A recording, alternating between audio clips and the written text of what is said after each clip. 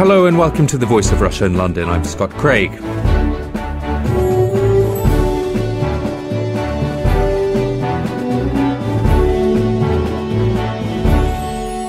Britain is faced with the choice, a fork in the road, over something which has formed the bedrock of the country's national security and defence policy for decades: nuclear weapons.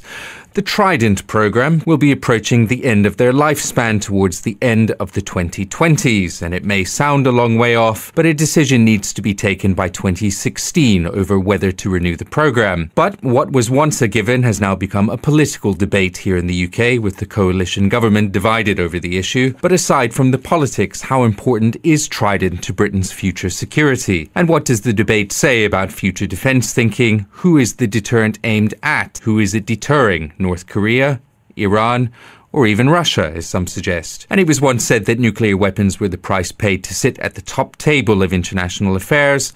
Well, to discuss this, I'm joined in the studio by Paul Ingram, Executive Director at BASIC, the British American Security Information Council. Alexandra Swan is from UKIP, the United Kingdom Independence Party. She's been a vocal supporter of Trident's renewal. Hugh Chalmers is a nuclear research analyst at the Royal United Services Institute, RUSI, and he's written extensively about the UK and nuclear weapons. And joining us for the first part of the programme is the Voice of Russia's political analyst, Dmitry Babich, who's in our Moscow studio. Let me come to each of you in the studio first, just briefly to get your very quick reaction. Is Trident necessary in the 21st century, Paul? I don't think it is necessary, not for Britain and not for the world. I think it's important that we do, all of us, move down the ladder of nuclear weapons in a world where otherwise more and more countries will possess them, and it will become increasingly dangerous. There is no logic to the current possession of nuclear weapons. Alexander? I think the primary role of government is obviously defence of the realm, and sadly at the moment I think there still is a need to have a nuclear deterrent. Now, this is looking up to 2060, and as we've seen, it's been a very precarious decade across the world. We don't know which new threats might emerge. We have Iran and North Korea nuclear weapons, and I think at the moment, yes, we do need to have a strong nuclear deterrent. Hugh, I know you've written extensively. In fact, I was reading one of your papers in which you were writing about nuclear cooperation between the UK and the US. In that sense, are nuclear weapons for the UK necessary because they're so tied in with the American security structure and infrastructure?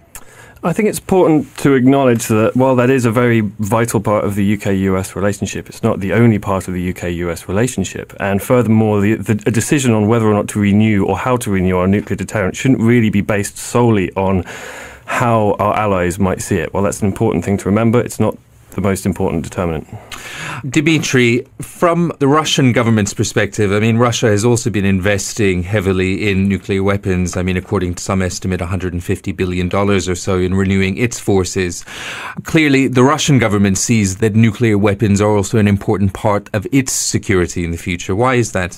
Well, I mean, most of this money is not invested in production of new nuclear weapons. It's just the cost of keeping and maintaining the arsenal that we already have.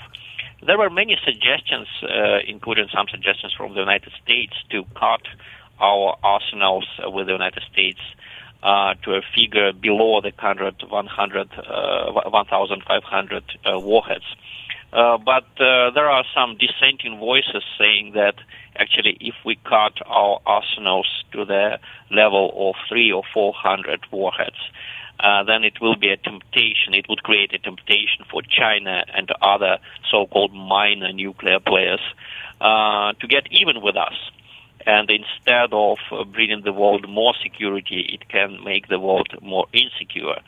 But certainly nuclear weapons are a liability for the Russian budget. And if you look at the recent history since the early 90s, the Russian Duma and the government have been actually nudging the United States towards greater reductions in nuclear weapons. You know, the problem was that the United States could easily maintain their nuclear potential from a financial point of view, while for Russia, which was basically a much poorer country than now, before the year 2000, it was a really heavy burden.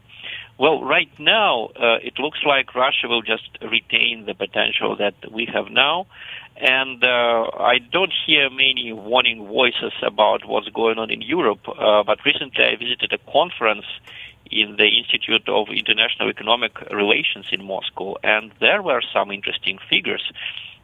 People there actually said that despite the fact that Western Europe controls less than 3% of the world's nuclear weapons, Western Europe is the only area in the world where governments have official plans of getting more nuclear weapons, actually expanding their nuclear arsenals. And that's a worrisome trend. Hugh, if we look at the debate around Trident, the renewal of Trident, is that an expansion of the UK's nuclear capability, or is it simply a renewal of what already exists? How will that be seen by other nuclear states? It's a very interesting question because the debate has always happened around the idea of whether or not we're going to have a like-for-like replacement of the current system. And the government policy announced actually in 2010 was that we were going to reduce the number of warheads on the next system. We were going to reduce the number of missiles on the next system. So even if we were to essentially follow the exact same model as what we have at the moment, we would still have fewer warheads on boats. We would still have fewer missiles on boats.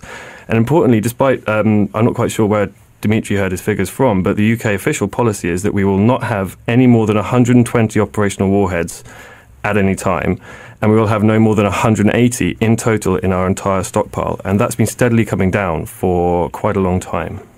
I want to bring in something that the Defence Secretary in the UK, Philip Hammond, said on the BBC Today programme when he was asked about this question about Trident. He said, "We've got countries like Iran and North Korea attempting to build nuclear weapons and already possessing long-range missiles.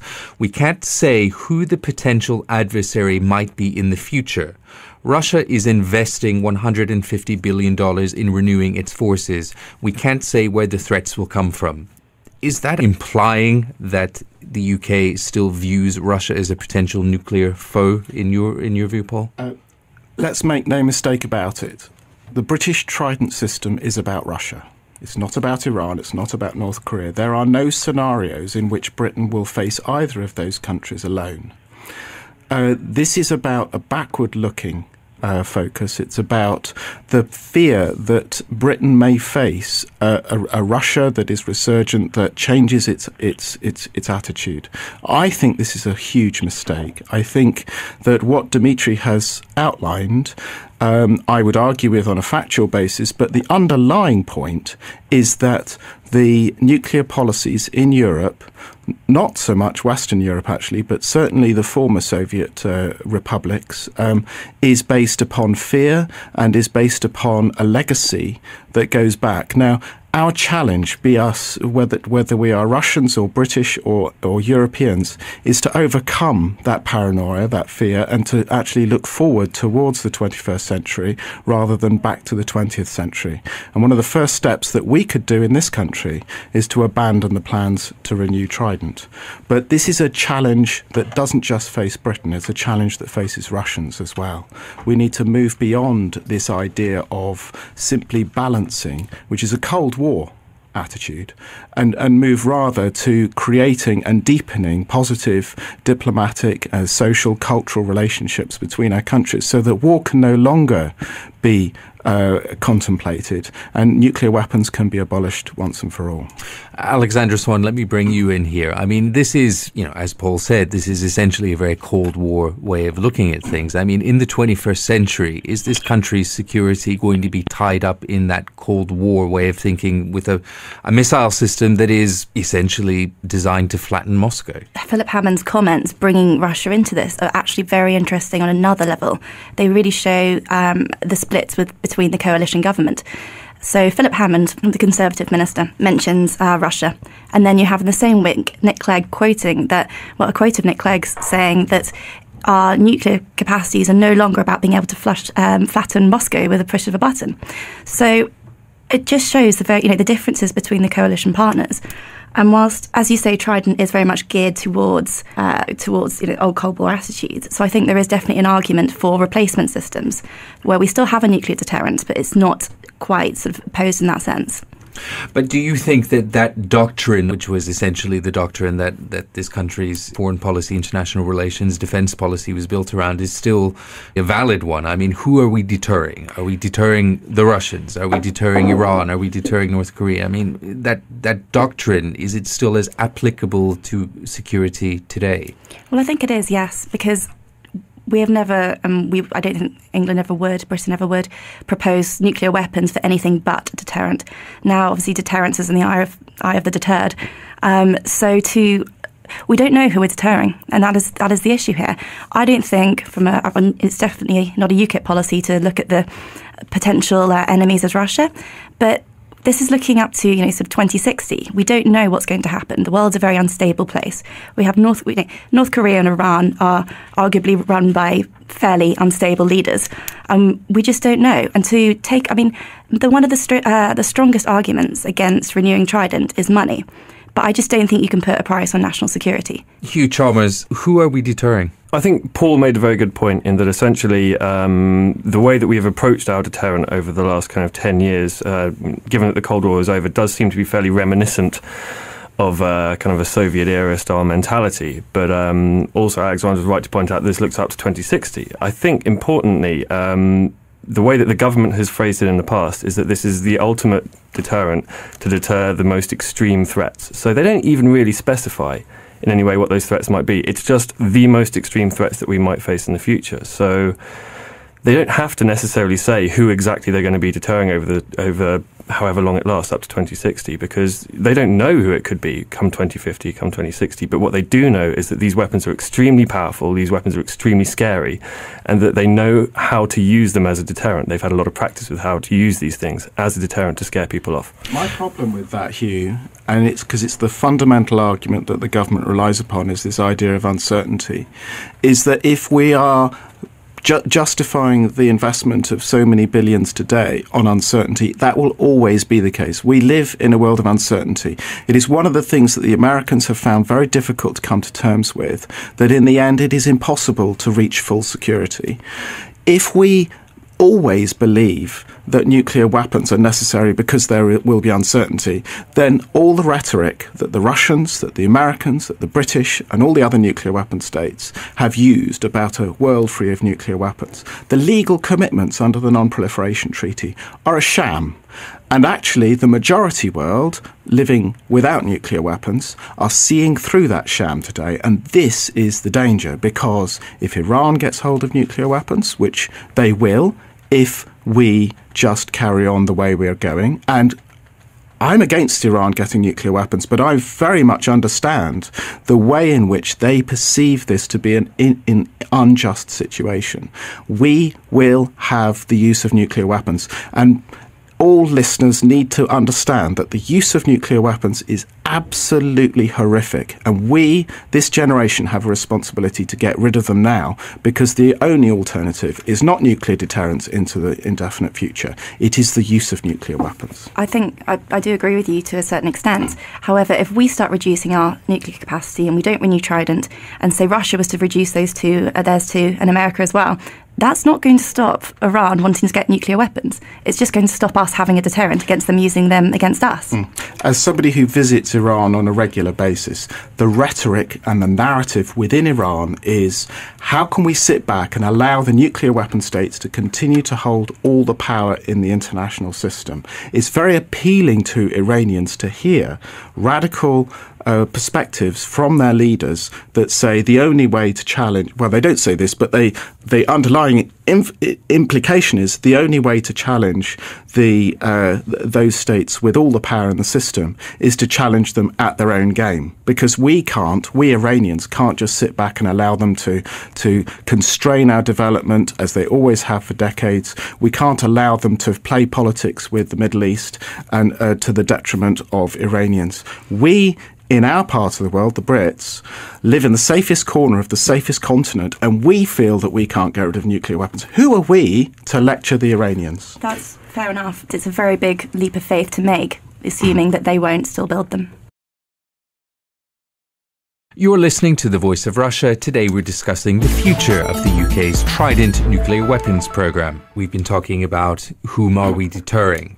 I don't know of any serious analysis that suggests that Britain and Russia, the West and Russia, will be engaged in some kind of conflict in the future that could involve nuclear weapons. But if you were Iran, if you were North Korea, you think from your perspective that power is tied up in developing a nuclear weapon. In other words, there's a proliferation aspect to this argument, isn't there, Hugh?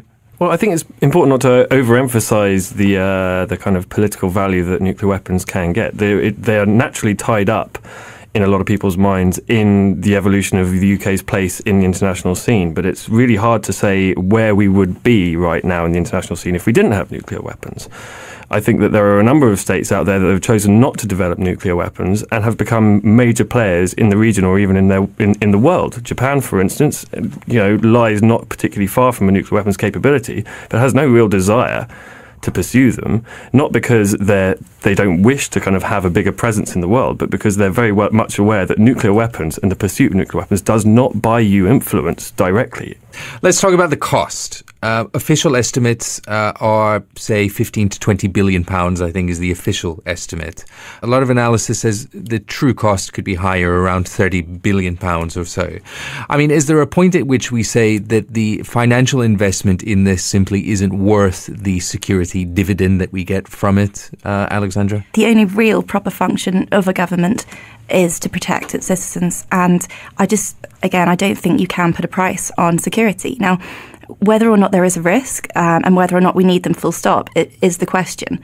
Not how much they're going to cost if we do use them, if we do have them, sorry. But if we are talking about 15 to 20 billion pounds, isn't that money that could be better spent on smaller, more flexible forces that are more reliant on technology, say intelligence, gathering drones, etc.? Aren't those the kinds of conflicts that we're going to be involved in the future? And that money could therefore be better spent in those areas. That's highly possible. And I think that's why there's this the Trident Alternatives Review is coming out, and it's come out, and people are really discussing what alternatives we could use. Now, I'm no personal expert in the intricacies of nuclear weapons, but I assume, we have people looking at which is the most effective. Now, we have to find something that's both cost effective and will deliver security.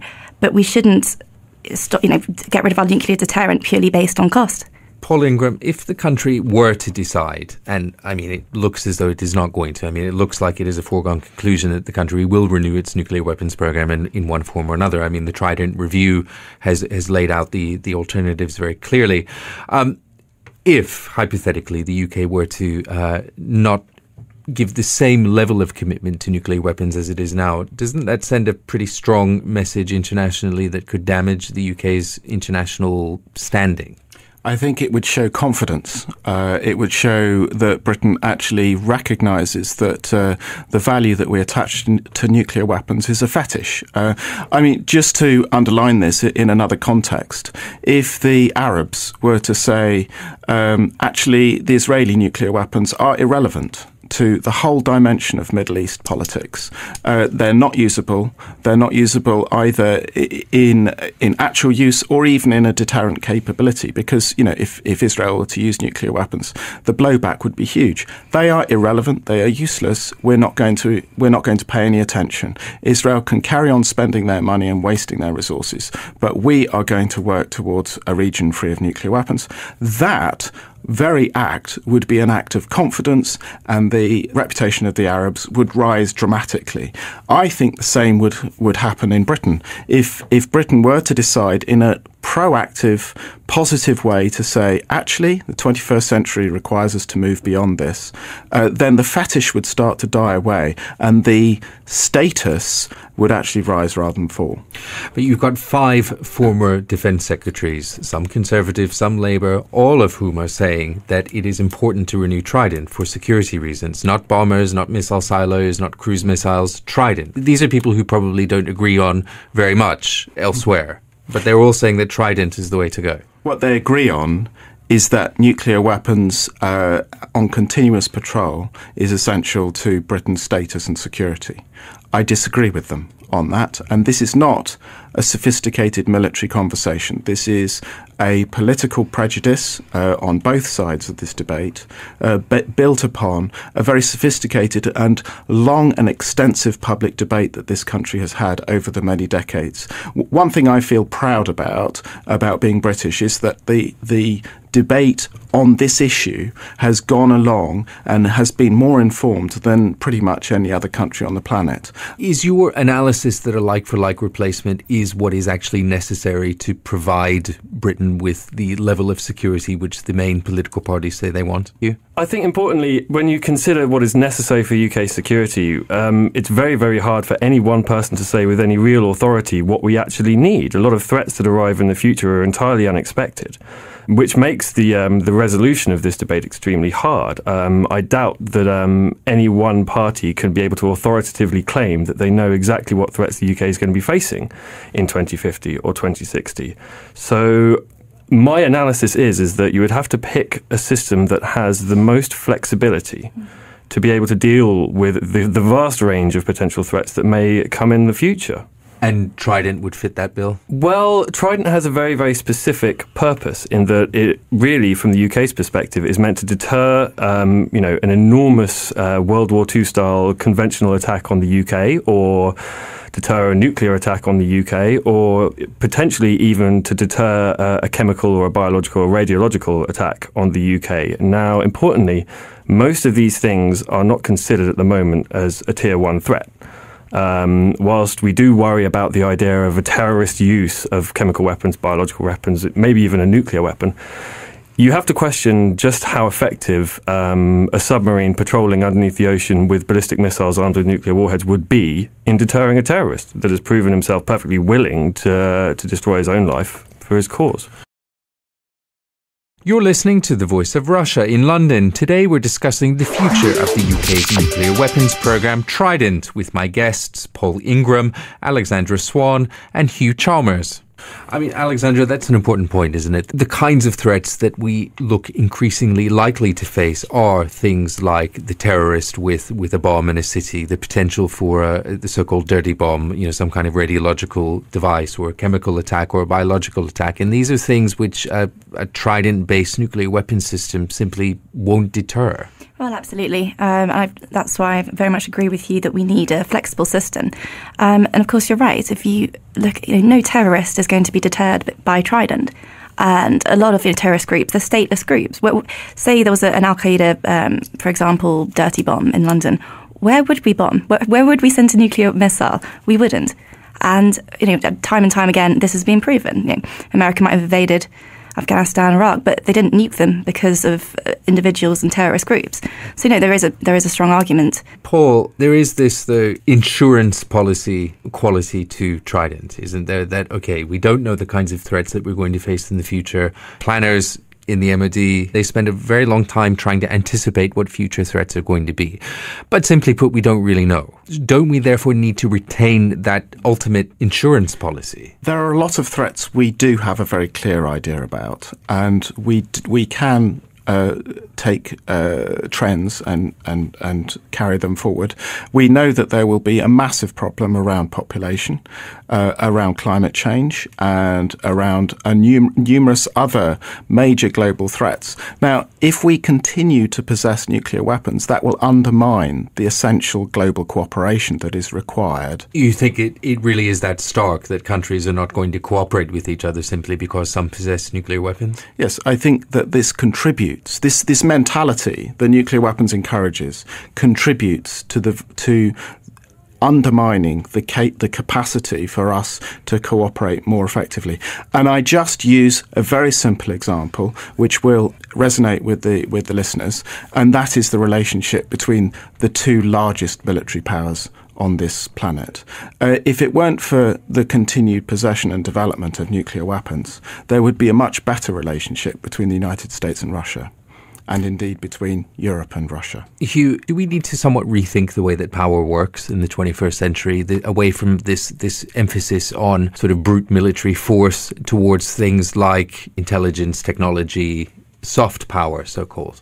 Oh, yeah, absolutely. I think it's fairly clear that debate, that discussion, that reformulation of how power works in the 21st century is already happening. I think it's hard to see how information exchanges, kind of the use of social networking, the manner in which we've seen protests erupt, kind of in kind of close tandem around the world, suggests that there is that change happening, but it's not necessarily clear whether or not that debate is happening in the higher levels of places like the Ministry of Defence or at the highest top tables in political parties, because what they have to worry about at the end of the day is once they've finished being Prime Minister and they've moved on, can they proudly say that they safeguarded the security of their nation and they didn't let any threat come through and that they were the most kind of upstanding, secure Prime Minister there were? I think that's where their main focus is, not necessarily on that debate. Alexandra, obviously you're from a political party, and obviously security is a politicized issue in a sense, but how do you disassociate the politics of it from the philosophical national security of it? Well, it's an interesting question, and it's one that people should very much think about, because the massive risk here is that people, because of the politics of Trident and nuclear weapons on the whole, and I think the worry is, and if the British government is going to renew or change or whatever they're going to do with our nuclear capacity, they should be doing it before the next general election, because there's this huge fear that the Liberal Democrats, if there's another hung parliament, they'll use nuclear weapons to bully whichever partner they're with, whether it's Labour or the Conservatives, and it will become about politics, not about national security. On whether or not this should be a political issue or not, I think it's important to remember that it is a political issue and it will always be a political issue. When the previous Labour government approached whether or not they should replace the nuclear deterrent, they did put it to a vote in the House of Parliament. And these things will be put to a vote in the House of Parliament, which makes it unavoidably a political issue. And something that Paul mentioned earlier that I think we all should be extremely proud of is the fact that the UK is one of the very few nuclear-armed states out there that makes sure that such a large part of our defence policy is debated, and is debated quite openly. I feel like to remove politics and to remove the public from this type of decision is a worrying move. Paul, is there a sort of national prestige issue to this, that Britain is a member of the club and as such shouldn't give up nuclear weapons because it will cease to be a member of the club, and therefore not just on a kind of flippant level, but that actually means something internationally? Well, there's two dimensions to that. The first is about pure status, and that is rarely expressed but deeply held, that possessing nuclear weapons, the ultimate weapon, brings us status. The other dimension is that it gives us a seat at the table of nuclear weapon states to be able to influence negotiations around disarmament. It's often said if we got rid of our nuclear weapons, we would no longer be able to play a positive role in leadership. I reject both. Britain will always be a nuclear weapon state under the definition of the NPT and will always have a seat at the table. I think, as I said earlier, status is one that is in the eye of the beholder, and actually the majority world, which is actually increasingly where we need to be focusing our obsession with status and relationship, is actually much more on the side of getting rid of nuclear weapons. I think that's about all the time that we have for the discussion this week. No doubt the debate will go on, and my thanks to my guests, Paul Ingram from BASIC, Alexandra Swan from UKIP, Hugh Chalmers from RUSI, and Dimitri Babic from Moscow. But for me, Scott Craig, and the rest of the team here, thanks for listening.